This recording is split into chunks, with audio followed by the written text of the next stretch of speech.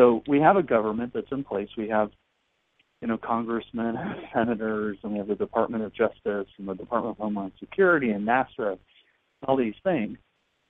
And, we have some senators and congressmen that have been in office for 50 or 60 years. I know that's hard to believe, but it's true. No, it's true. It is true. The truth is, though, that although these entities exist, the real power brokers, the real people that make the government function on a layer inside the government but parallel to it. So, these ideas that we see where it's like, you look at Marilyn Monroe, the person that made the decision to kill her could have been part of this parallel organization within the government that saw her, whatever information she harbored, as, a threat. So ordered, the hit somewhere inside of the government that Kennedy may never have known about, or nobody that you'd ever talked to in the government knew about, because it's a very small group of people that actually make the cogs turn. So interesting. Wow. But there have been stories that she was going to come out and say that UFOs are real and whatever. I think the reality is that she was obviously in love with him, and they obviously had a relationship, and somebody somewhere decided that was too much of a threat. It was a destabilizing force. So they killed her to stop that threat. That the national tragedy of having a starlet die tragically, was better than her continuing to get drunk and singing songs or doing interviews or talking about what she shouldn't be talking about. And even now, she is still an icon. She's considered the epitome of a sex goddess. This is what, 50 years since her death. What kind of a human being makes that kind? She's more famous in death than she was in life in some ways. It's true, and I think that in seeing that, you see the outline of a manufactured mythology. It's kind of like Evita. Everybody, when they hear of Evita, they don't even know her last name. They just think of the song and the right. musical. Madonna. Some will go over Madonna. Yeah, no, that's not Evita. She played Evita. Yeah, played Evita. But the truth is that that Juan Perón, as a person, her husband, and Evita was part of it. Juan Perón did some very horrendous, nasty things. But there's a kind of manufactured mythology about Juan Perón and Evita and the way things were. If you knew half of the stuff that Juan Perón did, you'd just fall over. Good or bad? Bad, very bad. Oh, my God, okay. I'll put it to you this way. Wow. That when Juan Perón was in power, right, there's a thing called the rat lines, and I'm sure you've discussed this with one of your guests at some point. This is a mechanism that the Germans used to smuggle out, I don't know how to put it, but the hierarchy of the Third Reich. The rat lines were devised by a guy named Otto Skorzeny. And Otto Skorzeny was they call him Hitler's favorite commando. He's the one that went in and got Mussolini out without, quote unquote, firing a shot, right? Well, Skorzeny set up those rat lines. In fact, in various places in Argentina, you can actually find these unmanned airfields in the mountains. These unmanned airfields where there's no air traffic control tower, there's no nothing. They're these massive runways. You can land large commercial airliners. We're not talking 737s, the cattle car of the sky.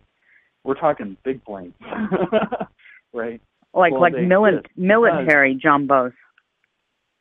Well, you could land a military transport there, sure.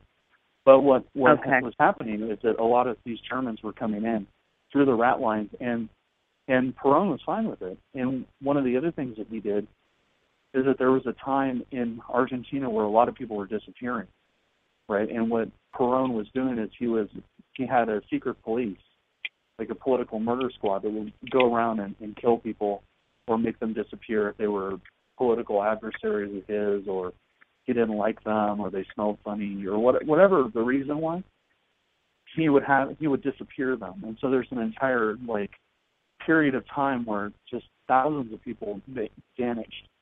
Well, that secret police mechanism that was set up, Otto Skorzeny helped Perón set that secret police up. Oh, wow. So you have a hardened SS officer. I don't think I need to explain who the SS are. You have a hardened SS officer setting up, the secret police for Juan Perón. This is the husband of Evita. So, again, wow. Evita is very, very much a manufactured kind of mythology that she had the love affair with Argentina and she was pro-Argentina. And that very well could be true, but, the Perón government was very, very dark and sinister.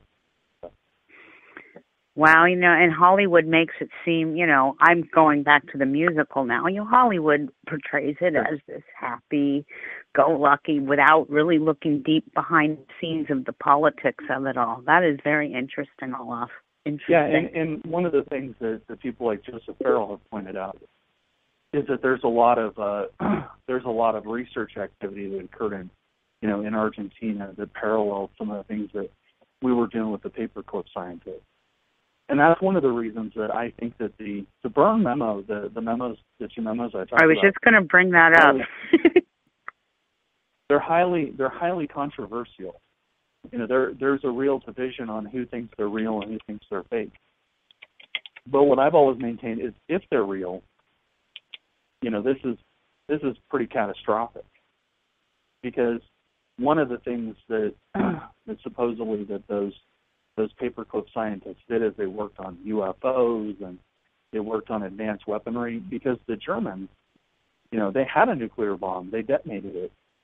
In fact, if you go to the Wikipedia and you look up nuclear accidents, you will find a nuclear accident listed for Werner Heisenberg's lab in Berlin in the 40s. Really? So, they were working on that kind of stuff. So, here you've got all these paperclip scientists, and then suddenly you have JFK, pushing buttons saying, well, director of NASA, I want you to call the director of the CIA. He literally ordered the director of NASA. NASA is a civilian space operation, no military capabilities, right? But all the missions are flown for the most part.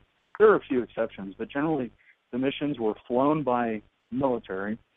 There were a number of DoD missions that nobody will talk about, right?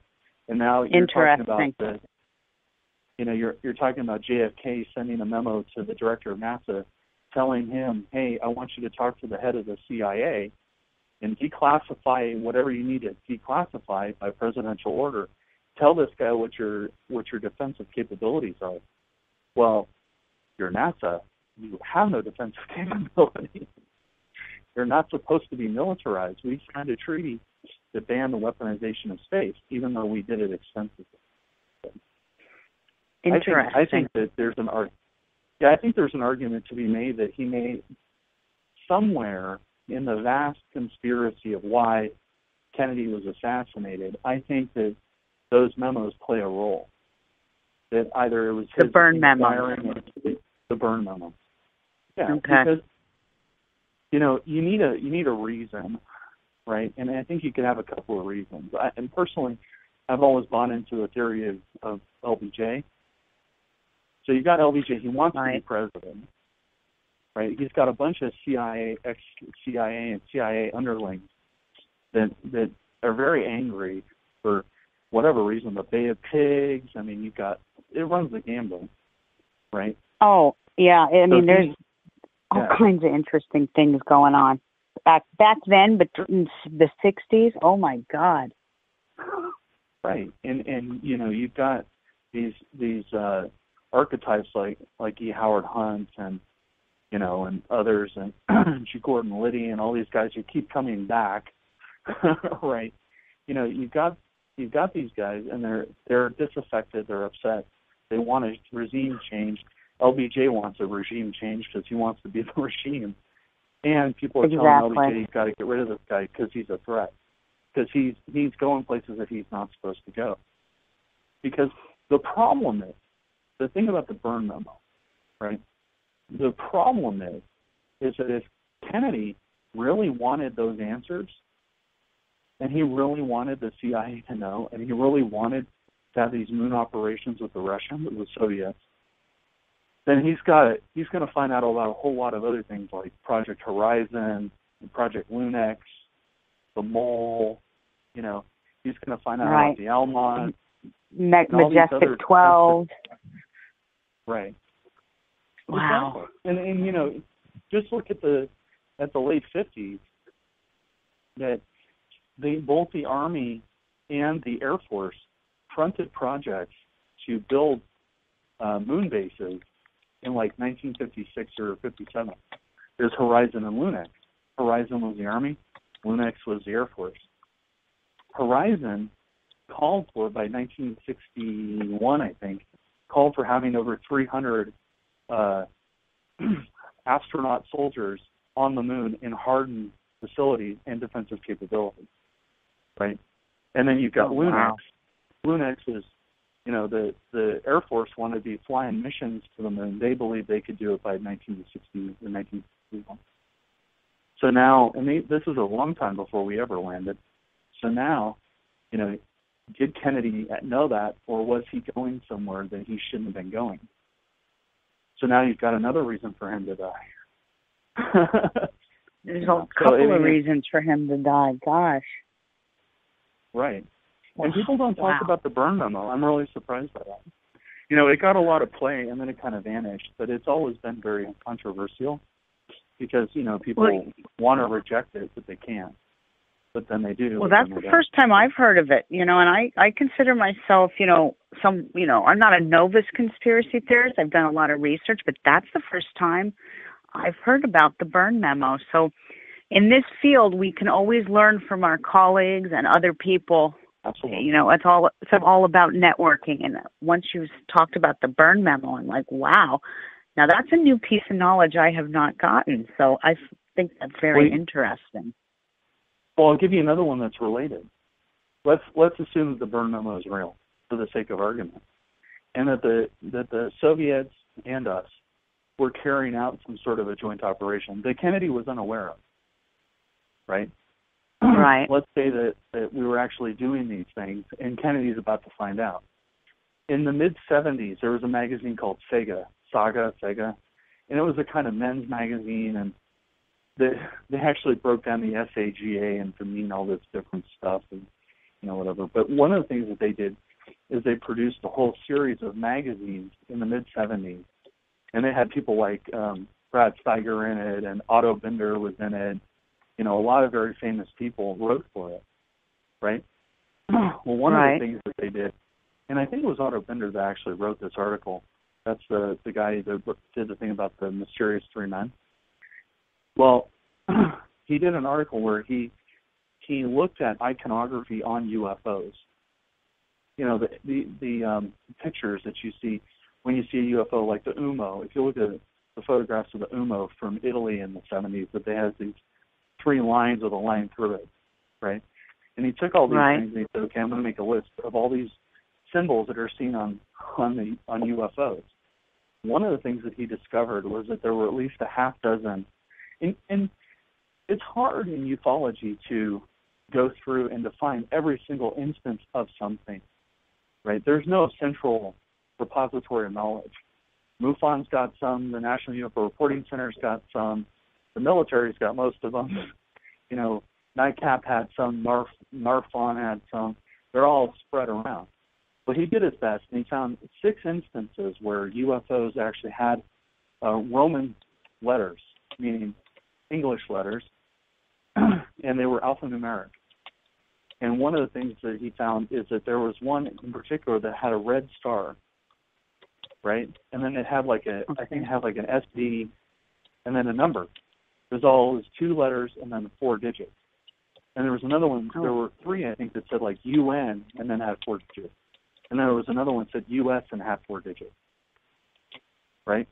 Wow. Now, if I'm an alien coming from a distant star, whether it be Zeta Reticuli, Barnard Star, Alpha Centauri, whatever, chances are I have my own language.